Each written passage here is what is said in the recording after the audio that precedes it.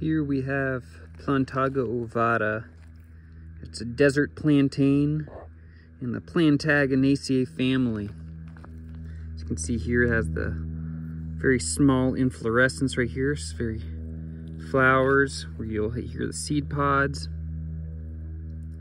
And then what's unique about this species of plantain is it's got this nice fine pubescence, or actually quite a thick pubescence on the leaves. It's kind of a hairy plantain compared to the smooth leaf ones that I'm used to seeing in Oregon, the Plantago major or the Plantago lanceolata. And similar to Plantago lanceolata, it has these kind of lance-shaped leaves, come out like a lance. And here it has pretty similar medicinal constituents to our plantain that I'm used to seeing in our northern temperate climate. So in that way, it has astringent properties, has a nice drawing remedy, helping to draw and suck out, whether it's venom or dirt and debris in a wound, or get oil out from a poison oak or poison ivy rash. Very wonderful in a light amount of mucilage.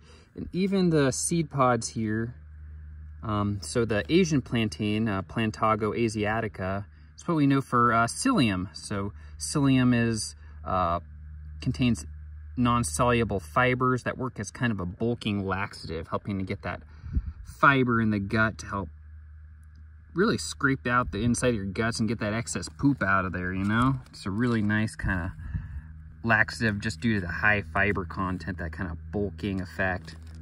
And gently mucilaginous as well. Has a little mucilage around the seeds, which are contained within the seed pods.